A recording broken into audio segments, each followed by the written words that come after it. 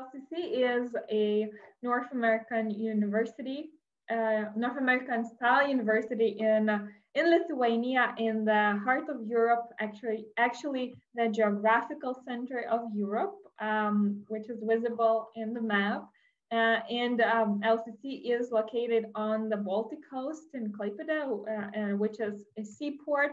It's a small, cozy, small in terms of bigger maybe cities in Europe, but Klaipėda is the third biggest city in Lithuania, and it's a seaport, and in summer it becomes a resort place where we enjoy sun, the sea, and young people around us.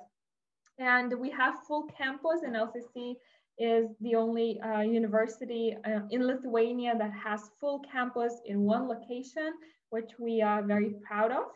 And as I mentioned, that LCC is a North American style university, and it's also liberal arts university, which is a very common model of education in the United States, and it's a very typical university in the United States. And so we have the same model here in Lithuania, and we are a very international university where more than 70% of all students are coming from 53 different countries. And also 60% of all professors are international professors as well. We are a Christian university, and our values and worldviews are based on Christian values, but we accept students from different kinds of cultural, religious, faith backgrounds, and we celebrate each culture, and we celebrate each worldview, and we try to create an environment which is very friendly and unique for everyone. And LCC is fully accredited in EU and recognized worldwide. And it's a very relational university. And you might ask, what does that mean? Probably it's a unique word for you, but since we're not a big university, we have around 600 students. So we pretty know each other. We know our professors, and we actually have benefits of small size university, because we can be in a classroom where there is 20, 15, or 10 students, and we can ask questions, we can get personal attention from professors, we can engage into discussions, share our own opinions, working groups, and learn and benefit from that kind of interaction a lot. So we have 6 bachelor degree programs: International Business Administration, Contemporary Communication, which Andrew Jones represents today. And last time we also have Shane, who also is part of the communication department. We also have English Language and Literature program, International Relations and Development, Psychology and Theology. And we also have 2 master programs in International Management and TESOL, Teaching English to Speakers of Other Languages. Now I want to introduce you to our professor from Communications Department, Andrew Jones. He is beloved professor here at LCC, and all students love you, Andrew. So thank you for agreeing to share your expertise, to share your thoughts with our prospective students. And I know that some of our even current students cannot get enough of knowing more about persuasion, and it's not enough to listen to you. Well, so I'll give you now the floor, and I know that our prospective students, LCC Academy participants, are eager to listen to you today. Thank you very much, Vidmante. I'm gonna see, I should be able to share my screen here, so yes.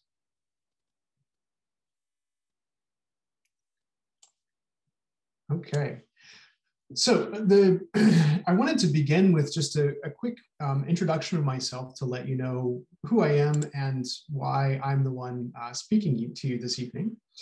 My doctorate is from Louisiana State University, one of the southern states in the United States. And I studied there in Baton Rouge, Louisiana, and it was a lot of fun. It's a great place. If you've heard of the state, you've likely heard of New Orleans. Recently, they celebrated Mardi Gras, the first time ever they've done this in a socially distanced scenario where people are celebrating from the balconies of their homes. Beautiful decorations there. My major field of study, though, was communication studies with an emphasis in rhetoric. And at first, I think a lot of our students, when they arrive at LCC, are curious about what rhetoric means and what rhetoric is. And the simplest definition I'll give you is that it's all about understanding how persuasion works. So today's topic is really in line with that major emphasis of mine. But I also want to share a little bit more about sort of where I come from and how I view the world. And so I studied, my minor field is in political theory, and that was looking at a lot of the ways that we make arguments in the world. And this is the part that I think is the funniest, but my field really brought political theory together with communication studies and rhetoric by looking at the work of Sherlock Holmes. So if you're not familiar with Sherlock Holmes, he's a detective written by Arthur Conan Doyle. And the really fascinating thing about this to me is that Conan Doyle, when he's writing the Sherlock Holmes stories, is not just persuading you through the story that Sherlock Holmes has reached the answer, but he's also trying to persuade you to think about the world in a certain way. That is, to think about the world as if you are the world's first scientific consulting detective. And it's a lot of the way we see the world and how persuasion operates in that world that I was so fascinated by when I was working on my doctoral work. So the three research interests that I have, the sort of classes that I teach, talk about rhetoric of inquiry. So how do we know that we know what we know? The second is media ecology. I've taught a course for several years called Media Culture in a Digital Age. And in case there are any former students who joined us today, I have my copy of Marshall McLuhan's Understanding Media on my shelf behind me, which may give you nightmares. But for students who are considering coming to LCC, the thing I loved about teaching that class was how we would talk about an idea and come to understand, for example, why TikTok exists the way it exists, how Instagram has shaped the way we interact with the world around us. And it's the tools that come out of that kind of deep philosophical work that have not just the changing the way you're thinking, but also giving you insight into how you interact with the world around you.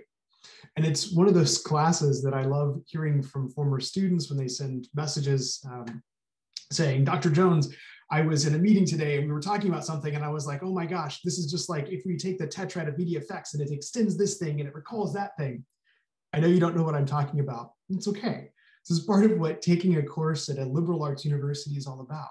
Blending together the deep philosophical context of something with the pragmatic, practical, everyday applications of it. So the last thing that I've looked at is presidential address. I recently wrote an article about Lithuania, actually, looking at how the former foreign minister of Lithuania created an argument for Lithuanian independence. And I looked at that through the lens of presidential address and how he uses detective stories, or how we can use detective stories to understand the kind of argument that was being made there. So that's a little bit about me to give you kind of some background on how I think about the world and what gives me some qualifications to talk about this topic of persuasion, seeking and resisting compliance. Today, we're going to take a heuristic approach to seeking and resisting compliance. This field of study is a mixture of a lot of different things. A lot of different social science fields come together here, from economics with behavioral economics, to psychology with the psychology of group and decision-making, to communication, my field, where we talk about persuasion through a dual process model. So I'm going to give you a lot of information right up front. I'm going to give you a complex model. I'm going to give you a series of nested hypotheses, and this is going to be the reach at the beginning. And the reason I'm giving you a reach at the beginning is because I respect you as intellectuals who are here to understand your world a little bit better. But then I want to take that really complex model, that nested series of hypotheses, and try to break them down into something you would see every day. So that's where we get to the seeking and resisting compliance. Overall, we're talking about persuasion, but we're talking about a particular approach to persuasion that's a little bit more scientific and technical. And with that, let's get started. In the 1980s, there were two theorists working out of the University of Ohio, Petty and Cacioppo, and they were building on some work from a guy named Chaikin from the 1980s, a little bit earlier than their time. And what they were trying to understand is how it is that human beings make decisions. How do we come to be persuaded? They built their ideas on some work that was current in the day, that was coming out of social psychology, behavioral economics, the early days of that field. And they proposed this nested series of hypotheses. So H1, multiple factors influence how much people think about aspects of their interactions. All that means is a lot of things are going on around you all the time, and a lot of those things influence what decision you'll make. So features of the source, recipient, message, and context become particularly important, right? What does that mean? Well, it means that the person who's talking to you, who you are, the message that's being communicated, and the context in which that message is being communicated all impact the aspects of your interaction. Now, if you were to break this down into very simple language, it would be obvious. But part of what a researcher does is they use technical language not to make things complicated needlessly, but to make things very specific. So we're not talking about everything everywhere. We're talking about this very specific context. All right, so that's hypothesis one. Multiple factors influence how much people think about aspects of their interactions. H2, your second hypothesis, is that message content has the strongest potential effect on outcomes when recipients process that content systematically and extensively. Oh my gosh, what does that mean? All that means is that the message content, so what you're saying, has the strongest effect when you think about the content. Where does that happen? That happens in classrooms, for example, when you're listening to a professor who's talking to you, when you're listening to your teacher explaining an assignment. Anytime that you're sitting down and thinking, what is this person saying and why are they saying it? Content is the strongest influence. So when recipients think little about message content, so when you're not in a situation where the content is the most important to you, other elements of the situation trigger heuristics that may influence recipient outcomes. All right, now what does that mean? What that means is that when you're not thinking about the content of the message, so for example, you're not in a classroom listening to your teacher, you're just walking down the street. Heuristics, which are features of the source, the recipient, the message, and the context, may influence outcomes. So where might we see this? Well, let's pause for a moment and look at hypothesis 3. Message recipients are more likely to extensively process content when they possess both the motivation and ability to do so. Okay, let's take all three of these hypotheses and try to fit them together a little bit. And I'll give you a common sense explanation. Overall, when we talk about dual process theories of persuasive communication, all we're saying is that when you sit down and think about a message you received, then the content is the most important. But if you're not really sitting down to think, you're not paying close attention, then it's the other things around you that are going to influence whether you're persuaded or not, whether or not you comply with the request. So how does this work in our everyday lives? Well, at first, researchers tried to find every single heuristic device that was out there, all the things that influence us to make a decision. They first came up with a list of 12 items, and then it grew to 25 items, 82, 96, 143 was the largest I've seen so far. But overall, a researcher at Arizona State University named Robert Cialdini, Bob Cialdini, wrote a book called Influence, The Science of Persuasion. And in that book, he reduces the idea down to 6 heuristic devices. And this is his more recent book, Persuasion, where he talks about how these billions of heuristic devices can really be brought down into 6 main factors that influence our decisions when we're not being influenced by the content of a message. Now, I'm sure that this all has gone over some of your heads, and that's fine. The first time I encountered this stuff, it went way over my head too. So to break down this complex series of hypotheses, we have a model, and you should be able to see that in my slides now. So the model just says, if there's persuasive communication, which there is, are you motivated to process that information? Do you think that it's personal to you? Do you need to understand it? Do you want to understand what's being said? If so, are you able to process it? Is it in a language that you understand, in an environment that's free of distractions? Is there enough repetition for you to comprehend the message? If so, then the nature of the cognitive process and the cognitive structural change take place, and you're taking a central route towards persuasion, okay? And that last part is kind of lumped together there because basically I want to focus today on something else. I want to focus on the peripheral cues. And these peripheral cues are things that exist outside of the message that encourage us to make an attitude change. All right, so let's take a look at where these heuristic devices come from.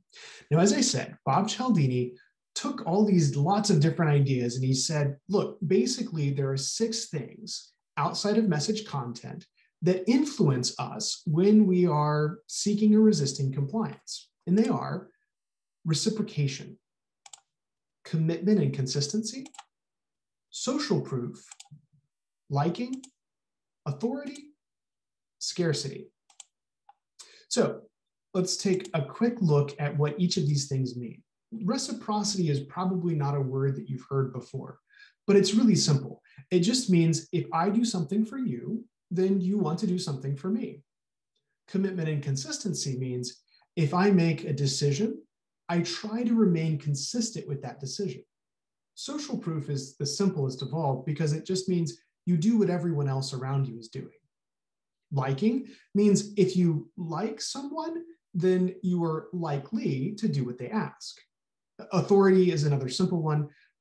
Cialdini shows that if someone is wearing a uniform, we are more likely to listen to what they tell us or to comply with their requests, whether or not the uniform has any significance whatsoever.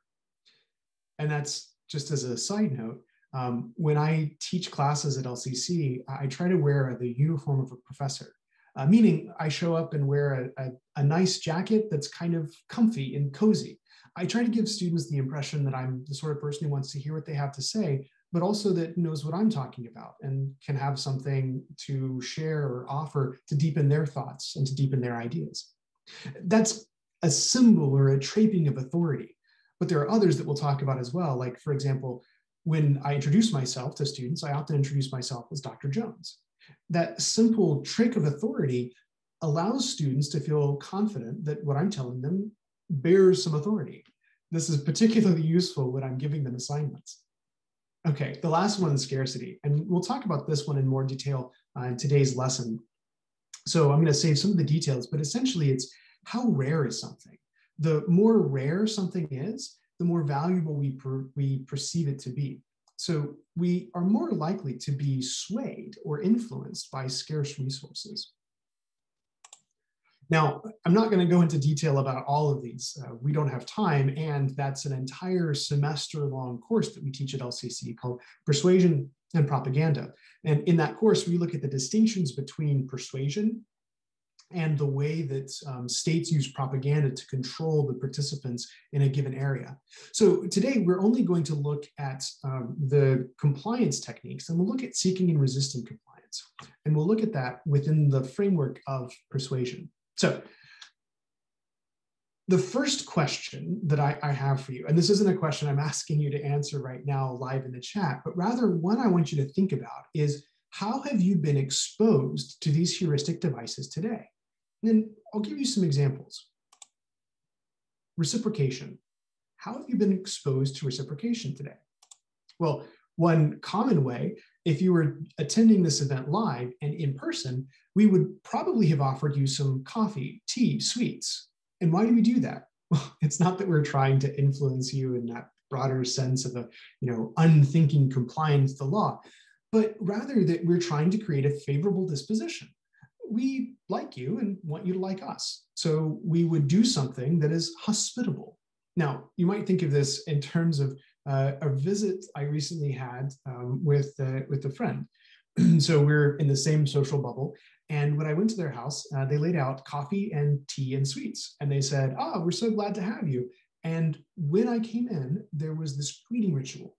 Well, they weren't trying to influence me unduly, but they were showing this little taste of hospitality. And what Cialdini found is that because we're so used to that being connected to the requests of friends and family, that larger corporations can also use reciprocity in order to gain our compliance when we're not thinking about it. And we'll talk about that more in just a moment. What about commitment and consistency? Now, here's one I know you've experienced because you're here with us today. And that is, did you register for this event? It's a simple thing, but we tend to be consistent with the commitments that we make. And there are things that we do that make those commitments even more powerful. And if you were taking the course, I would talk to you about how we can use compliance gaining techniques to persuade people to join our clubs or societies, and even to help ourselves accomplish the work that we need to do for our courses or for our work after graduation. But for that, you'd have to come and take the class. Social proof. Who do you know here? It's likely that many of you are in this event, not just because you randomly saw it as you were scrolling through your social media feed one day, but that you know someone else who is in the audience with you. That is an example of social proof. Liking. This is something that I really like the way it's been adapted into a social networked mediated world. And that is, we ask you to do things like to like our page, or to like my account, or to give me a thumbs up. Those sorts of activities, what they do is they put you in a positive frame of mind. Liking one thing allows you to like the larger network of things that it's connected with. Next, we have authority. And as I've already mentioned, I introduced myself as Dr. Jones, and Vidmonte referred to me through my title as an assistant professor here at LCC International University. And last is scarcity. Now, those of you who are enrolled in the LCC Academy will have a chance to revisit this lecture at a later date, but there's a sense in which this is a scarce resource. It's one day only. Tonight, right now, the lecture is live. And if you miss it, you miss the live experience. Okay, so these are some ways you may have been exposed to these 6 heuristic devices already. And it's not to say that these things remove your ability to make a decision. It's just that these things are not about the message, the content, but they influence what decision you make. So I'm going to tell you a little bit about reciprocity, and I'll use the example that you can see here on my slide. This picture comes from the care packet that was pretty typical when I went to university, when I was an undergraduate student. What would happen is these different companies like Procter & Gamble, for example, would put together a care packet of items that students would likely need and hadn't thought to pack when they went to university for the first time. What sorts of things were those? Well, you can see here, we have everything from deodorant to shampoo to on-the-go breakfast bars and some pledge wipes to clean your surfaces. All of these sorts of things are necessary, but likely forgotten by students in their rush to get away. So what would happen is a company would give out these little samples for free, and then students would feel obligated to try out the sample. Now, you might think that students would then think very deeply, is this a good product? Do I like it? Does it align with my values?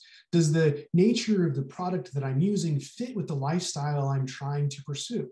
For example, looking at this old picture through the lens of today, I see a lot of single-use products and a lot of single-use packaging, which is something that I would discourage any company from doing in the present day and age.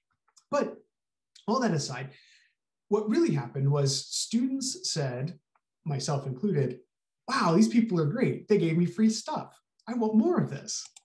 So what the rule of reciprocity says is we tend to ignore a message if we're not thinking deeply about the message. We ignore the message and we look at reciprocity. When someone gives us something, we think automatically that we should try to repay in kind what another person has given to us. And I want to explain here, this is just kind of a rule of getting along. You know, if your friend or neighbor gives you a helping hand, you should feel obligated to help them out in return. This is part of what it means to live in society. But reciprocity takes it a little bit further because it suggests, as Cialdini argues, that there's this underlying drive within us to repay in kind what another person has given to us. So, for example, gifts, favors, even information creates this tiny sense of debt. And it's not a large debt. It's not an overwhelming debt. It's just a tiny little twinge that makes you go, huh, I should be nicer to that person. Reciprocity on a simple level, then, is really just receiving anything from a flyer when you walk into a grocery store. I'm not sure if any of you have had this experience, but when I went to the market for the first time, there was a really sweet-seeming older woman, a babushka, and she cut a slice of apple and gave it to me to try. And I thought, what a sweet older woman who's giving me this slice of apple. And then I saw that next to her was a barrel of apples, and I thought, oh, she's selling apples. I need to buy apples from her. I can't go look further into the market because she's already given me a slice of her apple, and so I really should buy my apples from her. That tiny little moment is the moment of reciprocity that we're talking about. And it's likely that you don't think about this. It's likely that you don't realize it's happening. But free samples, whether it's from the babushka in the market or from a large corporation when you arrive at university for the first day, these kinds of free samples create a small sense of debt that we wish to repay. Okay, so what happens? Well, this is the seeking compliance, right? And how do you resist? Well, Cialdini gives us some tips. First, he says, stop. When someone offers you a free sample, whether it's a babushka in the market or it's a company that gives you a free sample, stop and ask yourself, why am I getting this? Is this something that I'm owed or deserve? Why is it that they are giving me this sample? After you've asked yourself that question, the next question to ask is, what obligation does it create? In other words, are they expecting me to try this apple and then buy the rest of the apples? Or is this someone who's very, for example, my grandfather had an orchard and was very proud of his apples, and he never sold them. It was something that he kept mostly within the family. He would give samples of his apples to friends and relatives, family, and his joy was in sharing the apples of his bounty. It wasn't about creating an obligation. So if it was coming from my grandfather, stop, why am I getting this? It's because my grandfather loves me. What obligation does it create? None, really. In family relationships, we expect that the give and take happens all the time. Reciprocity isn't really incurred in a close family relationship. But if it's someone who's trying to sell me something, then I really need to ask, what obligation does it create? And then the last part here is, am I willing to meet that obligation? Can I meet that obligation? Is it okay for me to do this thing? And if you can answer yes to that question, well, then there's not really much of a problem. You don't need to worry about it. Take the apple. You can buy the apples if you like the taste of it or not. It's up to you. What's challenging or scary is when that sense of obligation is created and you don't have a chance to think about whether you can live with the debt or not. Cialdini gives a fascinating example that's more connected to commitment and consistency, but I'll tell it here. He said that They wanted people in a neighborhood to put up a sign in their front yard. And the sign was kind of big and honestly, it was pretty ugly. So what they did was they went around to the neighborhood and they asked people whose houses they wanted to put the sign in front of if they would put a tiny sign in their window. And most people said, sure, happy to do it. Not a big deal. I can put up a sign in my window. And then a few weeks later, they returned to the people who had the signs in their windows and said, hey, we noticed that you have the sign in your window. Would you mind putting up a larger sign in your yard? Now, this was the ugly sign. And what they found is that most people said, sure, you can put a giant ugly sign up in my yard. The whole idea here was that the gift of the small sign initially created a sense of reciprocity. So having received a small gift, they were willing to take on the debt of a larger obligation, putting up the ugly sign. Now, it's also, as I mentioned, commitment and consistency, but to better understand how that works, you'd have to take the class.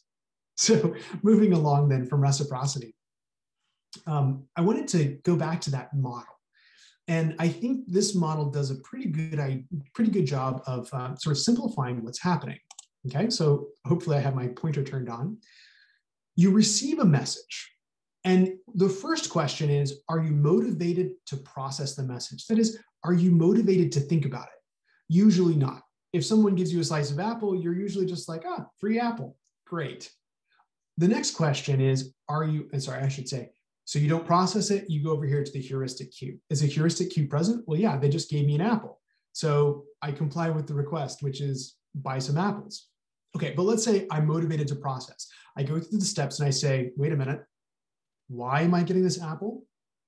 What obligation does it create? Am I willing to meet that obligation? Well, now I'm processing the message, right? And that message is buy my apples. And now I'm able to process that message. So there's not too many distractions. I understand what the person is saying to me. I process the message, and then I comply or I don't based on the content of the message. But there's something else that happens here too. So let's say I'm motivated to process the message and I'm thinking about it. Are these good apples? Do I like the apples? And I don't understand what the woman is saying to me. She's giving me a basket of apples and I'm saying to myself, why are you handing these apples to me? If I don't understand what she's saying, but I've received the free sample of apple, then the heuristic cue is present and I'm very strongly likely to comply. That is, I'm likely to hand over a fistful of euros to buy those apples. And I'll give you a slightly different example of this, still to do with apples. I do love apples. When I visited Kiev a few years ago, I stopped by a grocery stand and I didn't yet understand the conversion rates. And someone had a pile of apples, a little pyramid of apples. And I had just arrived. I was pretty hungry. I thought I'll take an apple. I was motivated to process. So she gave me a slice of the apple. It was delicious. I thought, yes, I'll take this. But then I didn't understand what she was saying to me and just handed her a fistful of hryvnia. It turns out I was trying to purchase a kilogram of apples instead of a single apple. It's a moment that stuck with me, but it illustrates this idea of the inability to process and how that influences compliance. I had no idea what was going on in this transaction, but there was a heuristic cue present, which is that she had given me a sample of the apple at first. And so I was willing to pay whatever she had written down on the little sign in order to comply with her request of buying apples from her that day. All right, we'll move on then to our next example, which is scarcity. This is a picture. You may have seen some more recent pictures, they're not in 2020 or 2021, of Black Friday. Black Friday is a sales day in the United States when stores try to compete with each other by offering really good deals on things, products, and people will mob the store in order to get something, to be the first. If you're a gamer, you may have experienced something similar with the recent launch of the new PlayStation platform. I was talking to a few former students who expressed annoyance at the inability to get the latest PlayStation platform. Also, you might have seen some of this in regards to trying to get vaccines around the world. This is another example where scarcity is a strong influencing factor. So Scarcity works like this. We don't want to miss out. We as human beings are just wired that way. We hate the idea that we've missed an opportunity. So if there's limited time or a limited number of something, then it strongly influences us to comply with the request to acquire it. So if you find yourself in a situation where, for example, there's a limited time sale, then the best way to resist that compliance gaining technique is to stop again and ask yourself, are you feeling anxious? And then you walk away to determine just how far away you can get. And then you ask yourself, what need does this thing fulfill? Okay, I need to go through and explain these a little bit more. The way that the scarcity principle works is that when you're presented with the idea that there are only a couple of something, there's only a few socks for sale at your local clothing store, then you have an overwhelming desire to get those socks, no matter how much they cost. You need those socks. Or perhaps to give a more realistic example, there's only 5 PlayStation 5s for sale in the local electronics shop, and you really want one. Why do you want one? Well, in part, you want one because there's a limited number. You want to be one of the first, and you're willing to pay more for it because there's not too many for you to get. So it creates a sense of anxiety. And that's why Cialdini says you need to stop and ask yourself, am I feeling anxious? If you are feeling anxious, that's a sign that there's something else going on. You're not processing the message here. You're following the heuristic cue. Then walk away. If you can walk away from something, then that helps you say, like, okay, I don't need to make this decision right now. I can wait 5 minutes, 10 minutes, 15 minutes. And if the deal is still there, then you can reconsider it in a calmer frame of mind. And then the last is that Cialdini is kind of saying, do you really need that? This is something that a student really convicted me of when she was doing her research project on sustainability and the ecological impact we have on the environment around us. She was talking about living a zero waste lifestyle, and it really came back to asking yourself a lot of questions about what need does this item, object, thing fulfill? And if you can't name it, then it might be that you don't actually need it. Okay, so how does this work? Well, you receive the message. Are you motivated to process? If yes, are you able to process? If yes, then you'll process and this leads to compliance. If you're not motivated to process though, then you ask yourself, have you been told that there's a limited time or a limited number? If so, then that heuristic cue is going to lead you towards compliance. And it's not that you can't resist, but that in order to resist, you have to stop and ask yourself, am I feeling anxious? Walk away, and then ask yourself, after you've walked away, given some time, some distance, what need does this thing fulfill in my life? So, those of you who are enrolled in the LCC Academy are going to come to understand what the slap chop is in the follow-up to the lecture for today. But for the rest of you, I'm just going to talk through these 6 persuasive heuristics again. So today we've talked about overall how we are led towards compliance. That persuasion is this thing that happens to us either through the content of a message. And if you're a student of mine at LCC, I try to teach you how to make really good contentful messages.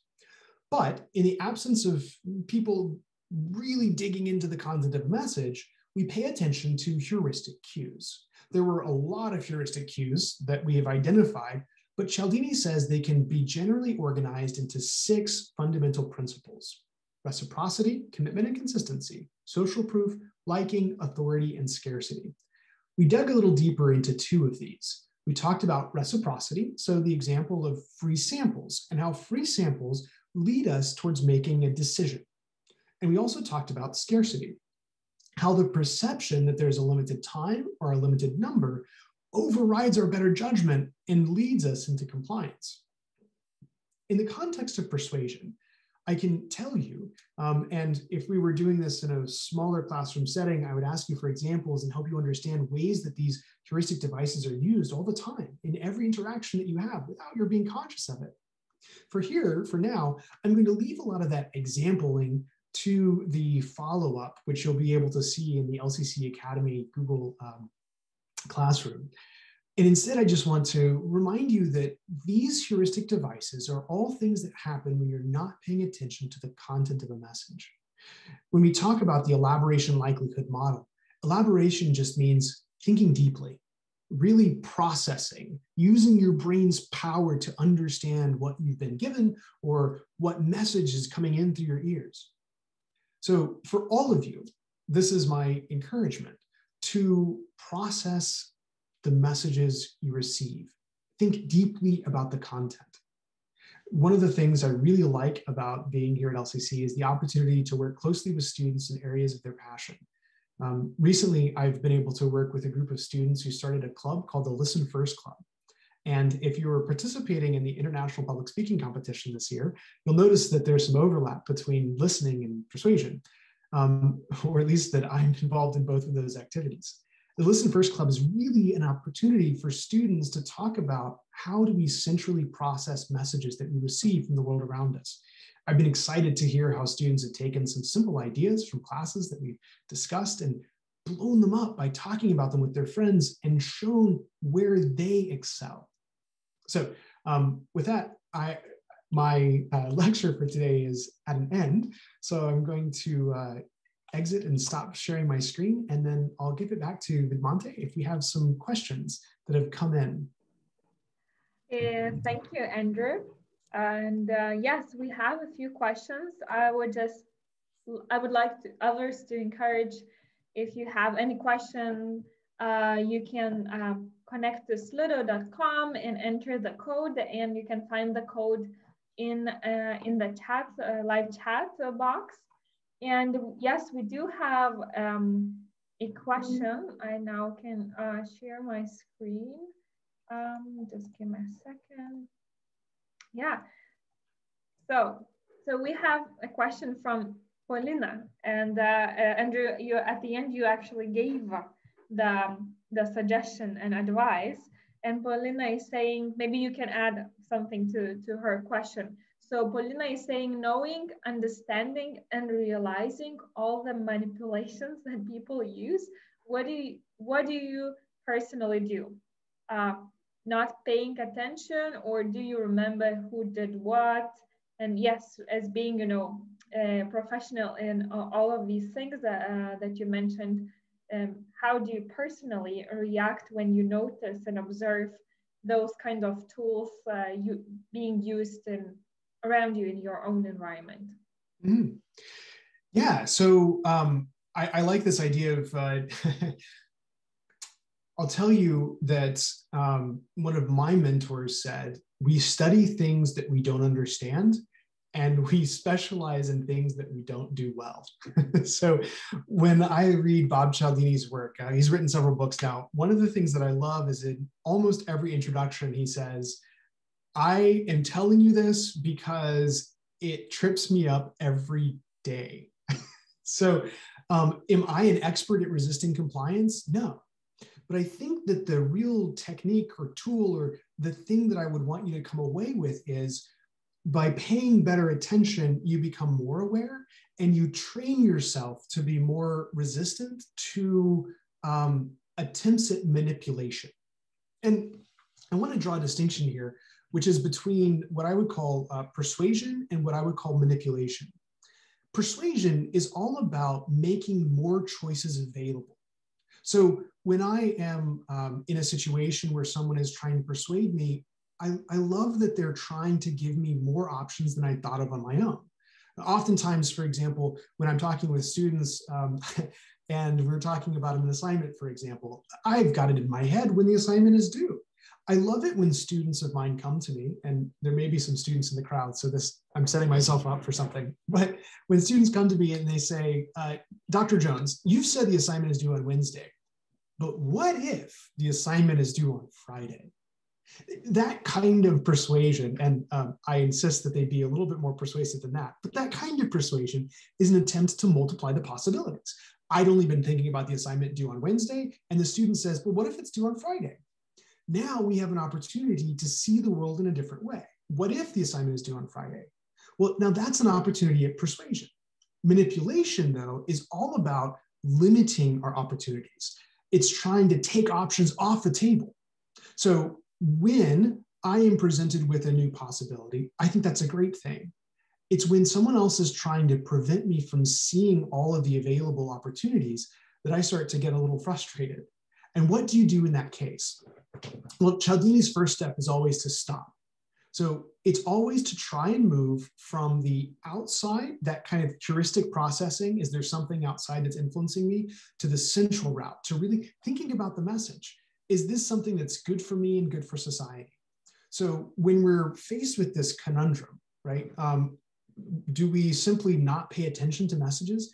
No, because not paying attention slides you over into that heuristic processing frame, and all of a sudden you just start automatically complying with everything that comes at you. So it's really important not to not pay attention, but to actually pay more attention, because the more attention you pay, the better your processing will be. It's not possible, though, to completely eliminate heuristic devices. They're all around you, and they exist because they make decision-making easier. So I really like that question, because I think you're getting at the heart of this distinction between persuasion, which is opening up options, and manipulation, which is trying to eliminate choices. Am I sticking to all the rules that we were told today? Not all of them, but I do use these techniques because they're helpful. Why are they helpful? Well, they're helpful because I think if you listen to the content of the message, that you'll be swayed. But I know that you're busy. There's a lot of other stuff competing for your attention right now and every day in your life.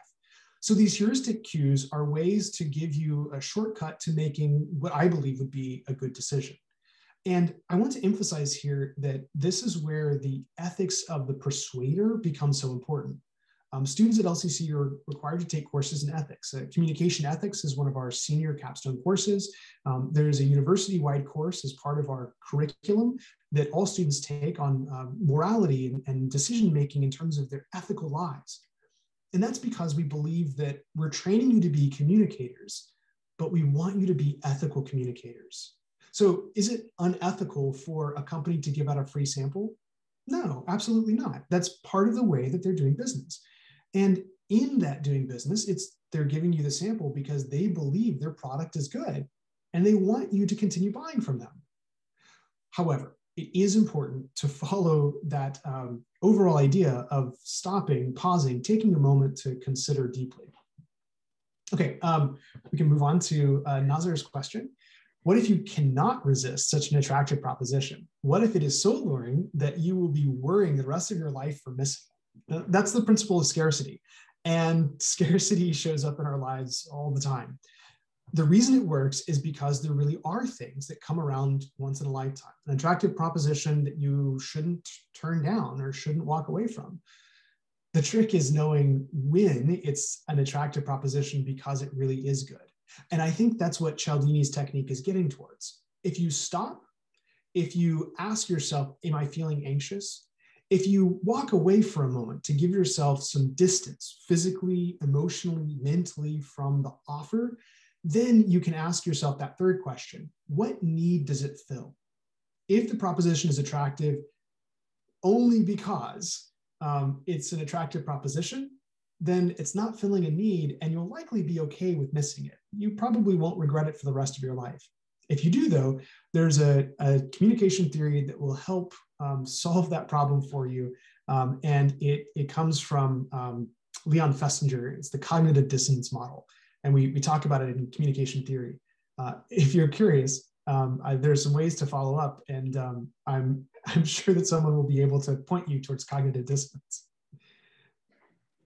Okay, well, I guess questions are coming in. That's great. I think we have some time to answer one or two questions, and maybe you can, Andrew, pick the questions that I think that we won't have time to answer all of the questions unless, you know, we can combine them, but then you can pick under the questions that you think that you can answer. Sure. All right. Let's see.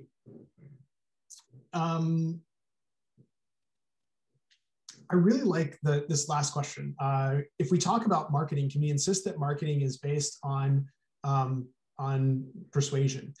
So marketing uses tools of persuasion, and it uses a lot of tools of persuasion. In fact, some of our students have gone on to work for marketing, both in social media marketing as well as marketing in larger scale companies.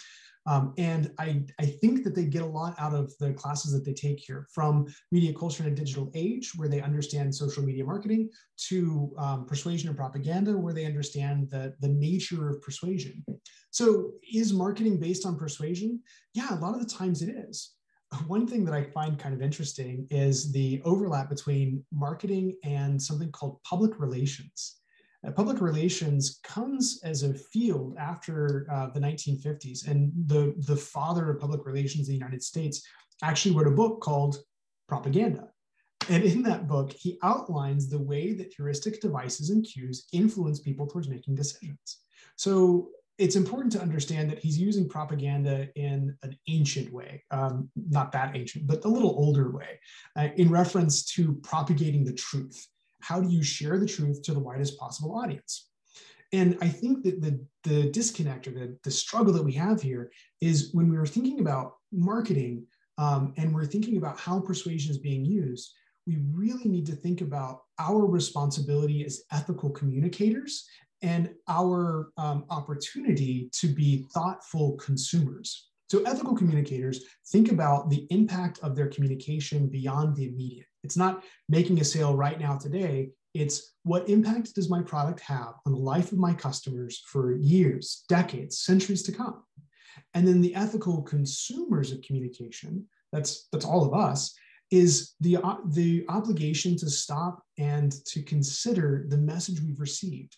Is this really good for me? Is this something that I am able to participate in? And so when we're thinking about this, I like that it comes down, I like that it combines, I think, with this idea of being a critical thinker. And being a critical thinker means being a sort of person who takes time to understand messages. And I think that that's really, when we're talking about like that central route processing, that's what it means to be a critical thinker. Okay, thank you, Andrew. And we want to be respectful to your time and to those who are watching us. Yes, and if you have any questions, feel free to contact us. We are able to help you out to answer the questions about the university. If you have any questions to the professor and you want to learn more about the communication program, you can also email us, and then we will forward these questions to our professor, Andrew Jones. And thank you, Andrew, for sharing your knowledge, your expertise. You're always such a help for the admissions office and the recruitment, and you always are there for the prospective students. And thank you for those who watched us, listened to the lecture, and we will see you next time.